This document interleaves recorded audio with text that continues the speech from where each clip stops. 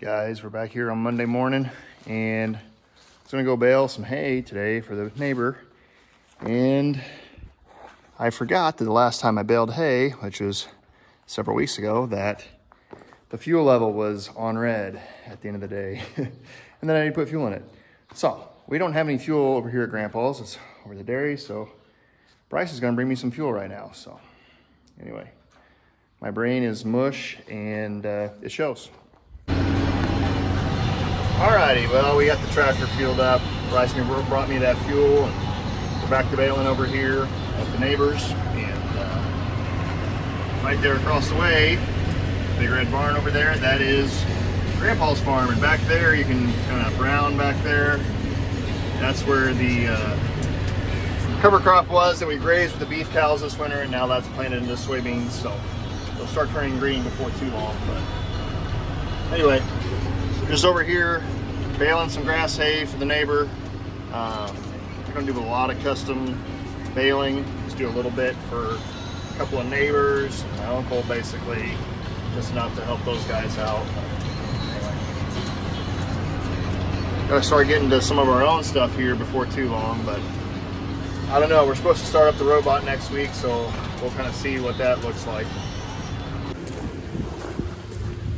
So we just had some severe weather roll through, and blew several branches down in the yard, but didn't damage any buildings. But now the robot feed pellets are getting delivered, so hopefully this weather cooperates, because it is kind of nasty out there. Some tornado watches and everything. It's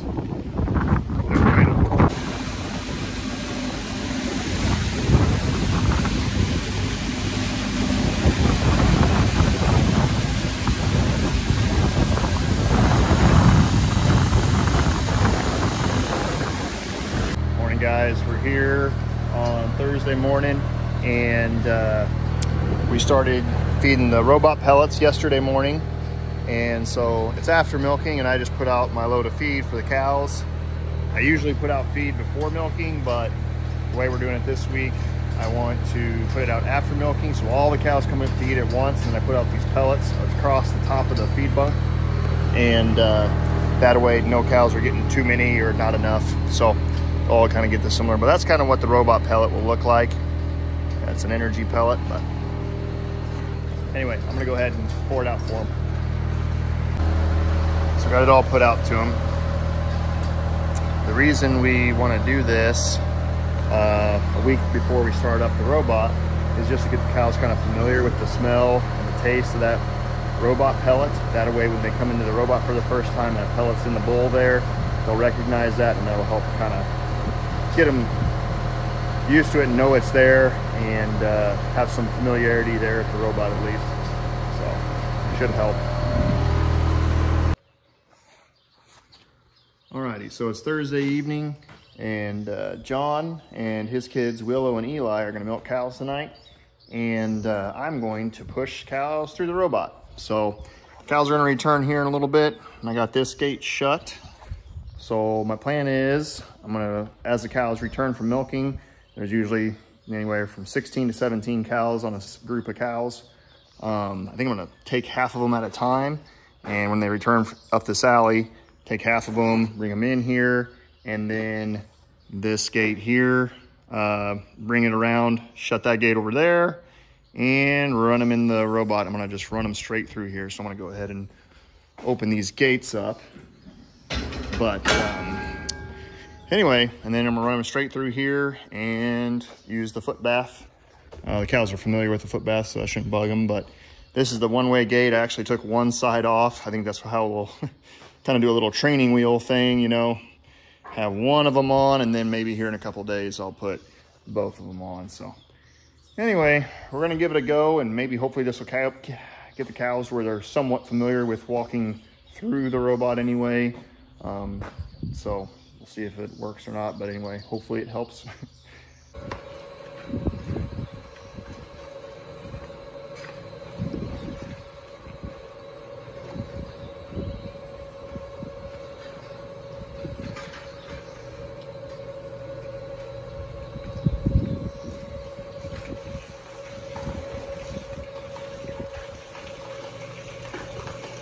So it's Friday morning and I just got done singeing cows' udders. So this is the udder singer that you saw in the video there. And the reason we do that is to try to keep, for one, good milk quality. With a cow's udder, if they have a lot of hair on their udder, it naturally will want to hold dirt particles and manure or whatever else to her udder. So it's a good practice to do. And but also now we're going to have the robot. It'll help also with the robot laser eye being able to see the cow's teats and be able to attach decently. So that's another reason why we do it. So anyway, it's a good practice to do. And actually it doesn't really seem to bother the cows. We haven't done it in a long time, and when we used to do it, we didn't have a great way to do it. So we really never really did it.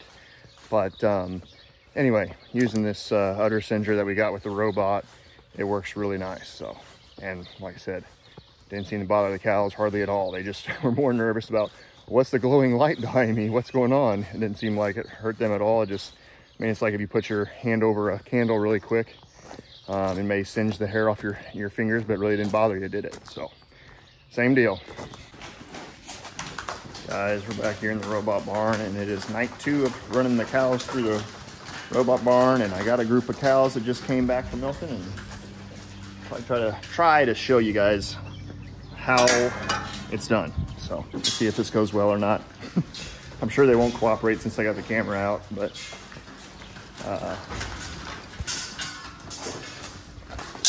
so anyway, it's really too big a group. I got too many cows in here, but this is the last side of cows, and it was a partial side. So anyway, we'll see how it goes. So got that chained and brought this gate around. So this is what the fetch pen gate is like, double hinged on there. And you can see that cow just went through on her own. Didn't even have to walk up there. Oh, there goes another one. It seems like especially these last group of cows last night, and this group of cows, she's trying to, I put up that second, there you go. She figured it out. I put up that second panel tonight. I just had one on last night, and put that second one on tonight. That's the only difference now, but I guess I'm gonna have to push the rest of these through. There we go, now they're going. Just had to get them a little bit different situated here. So I didn't film any of last night's running them through because it was, to be honest, pretty hectic, and they really didn't want to go through, but I had to bring this is it's called a pinch gate. I had to bring this pinch gate around and kind of close them in here, and then try to push them through after that. But anyway, it was pretty hectic, but I haven't had to hardly use that pinch gate tonight, and they've all pretty well gone through pretty easily on their own. I'm probably gonna have to use the pinch gate on her because she's an old cow that does not go. Come on, hey. Anyway, well, we're getting down to the nitty gritty of them, huh? Yep, they're gonna do the spinneroo on me.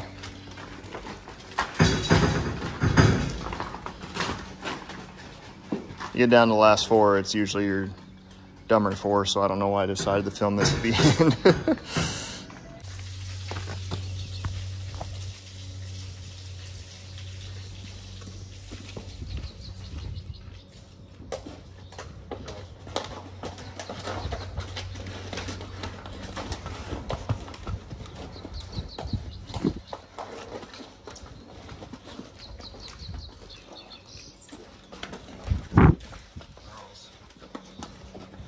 We gotta do something different. We can't stand around like this all day.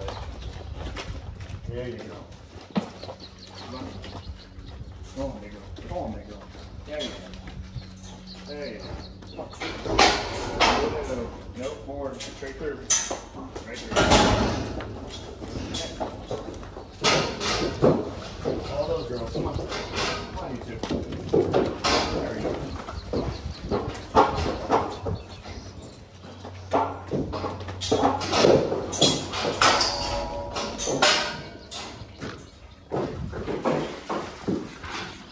Anyway, like I've mentioned before, Cows don't like change, and so this is a big change. And anytime they've walked through here a billion times, but now I'm telling them to do something different and to walk through a robot and to take a step up there at the robot, which is only a 5-6 inch step. But once they get used to it, it'll be just fine. But they're not used to it, and any little change, you know, they get awful nervous about. But anyway, it didn't go too bad. I think my plan tomorrow morning is to just take that pinch gate and take this gate after I walk them through for milking, and then just chain those two together, and then hopefully they walk straight through on their own. So they were drastically better tonight than they were last night. So it's progress. Hopefully this helps out at startup date, that they're kind of familiar with walking through there. So hopefully it's not all in vain.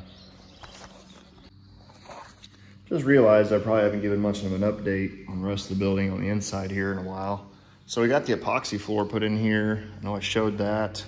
Us doing that anyway, but I hadn't showed what it looks like after that. But then Nathan came in here and plumbed in these couple of tanks. So this is the water from the pre-cooler. After it runs through the pre-cooler to help cool the milk, it'll come over here and be stored over here. And then whenever we go to wash down the cow side of things with the fire hose, we'll use this water to do that, kind of saving some water that way. So anyway, kind of got this room cleaned out, and that's the chemical for the cleaning the robot. But this is a pallet of milk replacer here. So this is kind of what this room's gonna be used for, is different storage. We already threw that in here, get that out of the creamery. Got this room all done, and some shelving put in here. So yeah, anyway, mostly got a lot of things cleaned up and a few little automated projects done all the way back here.